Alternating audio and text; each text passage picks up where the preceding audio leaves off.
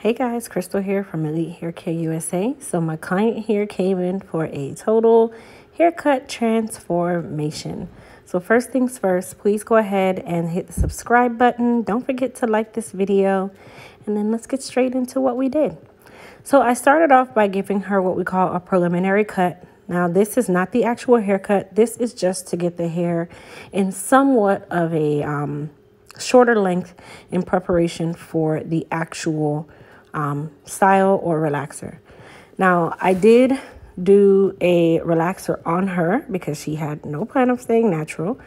She wanted, like I said, a total transformation. And with that being said, a relaxer is required. We're doing a rendition of a pixie cut. You can also call it a micro pixie because her hair is going to be a lot shorter than where it is now. That is mainly the reason why I did cut off some of the hair at the beginning, because really and truly most of this hair is going to be cut off anyway. But as a stylist, you also need to know where you're going before you do a preliminary cut. So when I do my preliminary cuts, I'm doing it based on me knowing exactly what length I'm going to take her down to, and not just a random, oh, just cut. And it's cutting with a strategy. So with the relaxer application, of course, the sides and the back are always done first because that area really needs to be the straightest. And then for her crown area, that is the area that I do last, mainly because you do still want some type of density sometimes. Some stylists like to make the hair bone straight and, you know, give their client a flat head all over. For me, I like to preserve some density in the crown, only because I know that that is where the highlight of everything is. So for her crown area, I didn't do a preliminary cut. I did keep the length because I wanted to give my client the ability to make an informed decision of if they wanted the top short or long. For now, we're doing just some comb or scissors over comb just to cut down some more hair. And then at this point, I'm going to go ahead and complete the haircut. Now, if you guys know me, when it comes on to my haircuts can be done dry or wet. In some instances, I do it wet. Some instances, I do it dry. In her case, I did do about 97% of the cut. I know that was an odd number. 97% of the cut while the hair was wet, because I could see exactly where I was going. And then the rest of the cut, meaning like cleaning it up, detailing, that kind of thing, I do when the hair is dry. Now, for a hair type or texture such as hers, in regards to maintenance, she would be using our hair repair and growth shampoo and conditioner. She'd also be using, or actually she has most of my products already, if I'm not mistaken, but she'd also be using our goddess serum. And then she would definitely be using our maintenance line, which the maintenance line is available on the site in the next coming week or so. So if you're watching this video on the first part of the upload, meaning it just got uploaded, then of course it is not available yet, but this will be available after November 16th, 2019. So a lot of our products now are available in what we call systems or kits, because we want to make sure that you have everything you need, whether it be for strengthening, whether it be for repair, moisture, maintenance, curl definition. So all of these different systems will be available coming very soon. And then in regards to her, because she does have short hair, guys, keep this in mind. Her care or regimen is going to be a little bit different from others. So for her, a regimen would be she can shampoo and, you know, curl or mold it every week, whereas short hair, sometimes that is required. If you perspire a lot, that is definitely required. Like for myself, I do perspire a lot, so I wash my hair once a week. Whereas if it was longer hair, you really couldn't do that as much. And then on top of that, her sides and her back would be relaxed a lot more or more often than the crown area.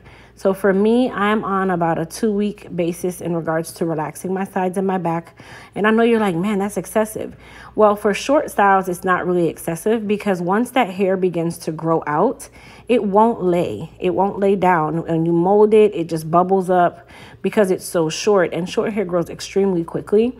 So we do relax the sides and the back a lot more than we do our crown area, because you want the crown to have that density and that fullness. So a rule of thumb for me is any hair that is over a half an inch to an inch long, that hair gets relaxed on a typical relaxer schedule, which is 6 to 8 weeks. And then the sides and the back is about every 2 to 3 weeks.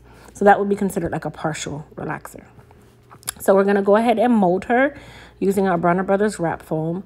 I do not have a wrap foam to this moment, which I probably need to really start working on a wrap foam because I have short hair, but I really do like the Bronner Brothers professional wrap foam. I've been using it for years, so I love it. And then, of course, we're going to mold her in the direction of her style. So for those of you who are molding your hair at home, always make sure that you are molding it in the direction of the style that you're going to be going with, or at least as close to it as possible. Now, if you notice, I am combing that hair on the sides towards her face because she does have a little bit of sparseness on the hairline. And then we are using our hair wrap strips to hold the hair in place so that her mold will dry and we'll be ready for style.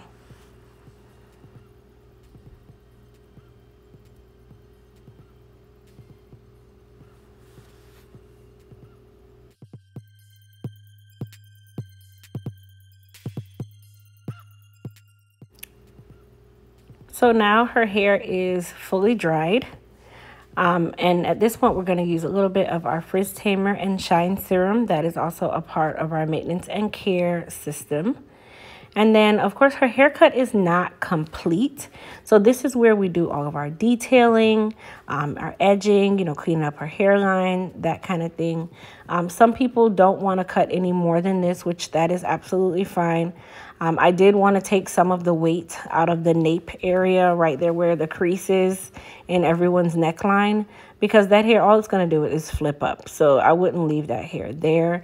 And I just literally did that with clippers over comb just to kind of, thin it down slightly and then edge her hairline off. I didn't go through and take too much more hair off. I was merely just doing a little bit of detailing. Now, some people like the nape area faded out. For her, I didn't fade it out because I looked at it and the shape of her head, the style of her hair, what we're going for. I was like, okay, that area can actually be left with a little bit more hair than normal. And then, of course, guys, remember, with short hair, it gets changed so many times. So this, while it is a haircut, this haircut will grow out within a matter of weeks. And then she can either choose to cut it down. She can choose to grow it out. There's so many different alternatives with a short style. That's merely the reason why I kept my hair short, because I just love my versatility. I love that I can be edgy one day, I can be subtle the next, that kind of thing. So what I'm using now is my 1/2 inch flat iron just to go through and, bump her hair. She does have fine textured hair. So really and truly, I'm just giving her more like a bump. So this kind of mimics micro pixie slightly. I don't want to call it full micro pixie because most micro pixies, the sides and the back, are a little bit shorter. This can also be called a regular pixie cut as well. So in the sides and the back of her head, I gave her a slight bump. And then in the crown, I'm going to do just a slightly tighter bump or curl. And then, of course, we'll comb it out. So I'm going to leave you guys to just watch the style. And this is a really simplistic thing because she doesn't really know a lot about hair care and, taking care of her hair as much. So I wanted to give her something that was very minimal, very simple, very easy to manage without her having to really worry about doing too much at home. That was really the goal, because you have to really go with your client's lifestyle. While I want to give her, all these spikes and all this good stuff, that is not her character. Number one, she's very subtle, very sweet. And number two, she's not used to this yet. So I don't want to give her something where she's going to feel kind of like hopeless because she doesn't know how to do this on her own. So that was another reason why I just made it even more simple for her. So you guys can finish out watching the style. And of course, please comment down below if you are soon to go with a cut transformation and what it is that you wanted to change. Oh, and by the way, we did color her hair. Just to be clear, she did get a color, a semi-permanent color. And with that semi-permanent color, of course, we covered her grays, her silver streaks. And one thing I can tell you, when it comes to darker colors do give the hair this appearance of a lot healthier, a lot fuller.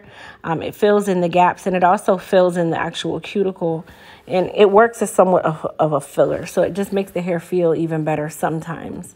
So, of course, don't be afraid of color. Don't be afraid to try it out. But once again, thank you guys so much for watching my video. I'm going to leave you guys to watch the finished product. I'll see you guys in the next video.